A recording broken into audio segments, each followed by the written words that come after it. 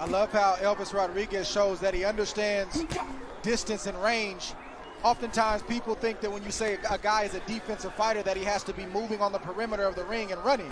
That's not the case with Rodriguez. He's right in the wheelhouse of Okoth, but he's just not allowing Okoth to get any shots off right now. He just leans back, ducks, counters, does what he has to do. I love the range and the timing from Elvis Rodriguez. He's got a good sense of that imaginary line, that threshold.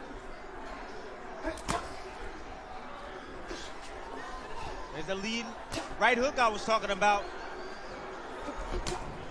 A lot of times you have southpaws that have a really good backhand but don't have a right hook to go along with it. Manny Pacquiao was one of those guys that had both of them. He had a mean right hook and also a straight left hand.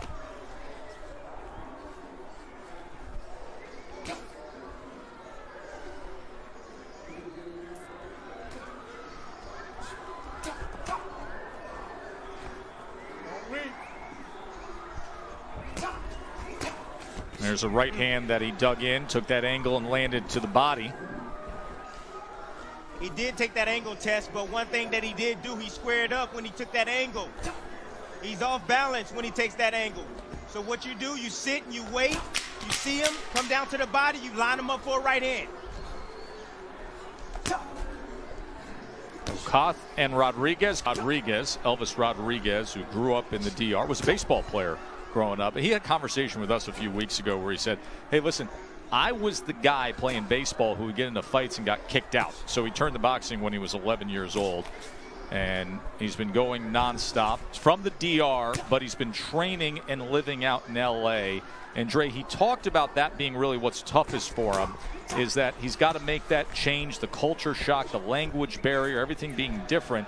And he says it's uncomfortable, but you get the sense he's comfortable with being uncomfortable. He understands what it takes to put in the work, to make the tough decisions, to try to get to the next level, and getting in his training and sparring at Wildcard is what he shows. And so many young fighters on the way up, they don't understand that.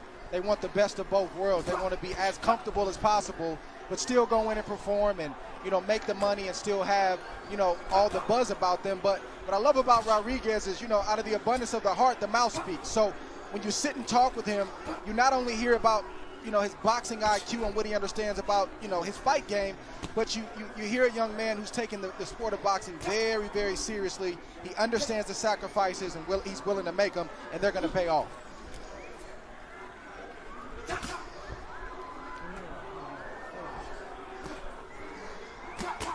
Another thing that can pay off for Rodriguez is an uppercut. Either right or left uppercut. Okoth is leaning forward over that front knee, and every now and then he'll act like he's going to commit, and he doesn't. He'll just squat right down in front of Rodriguez. Lift him up with the uppercut.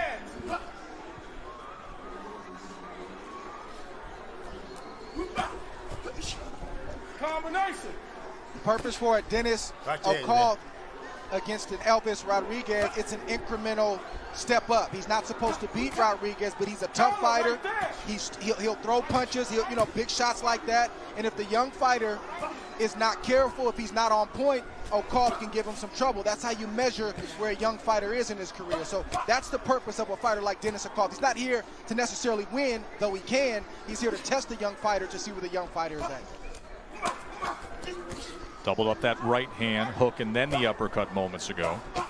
Oh, and he scores the knockdown with a straight left hand behind the jab. What a shot.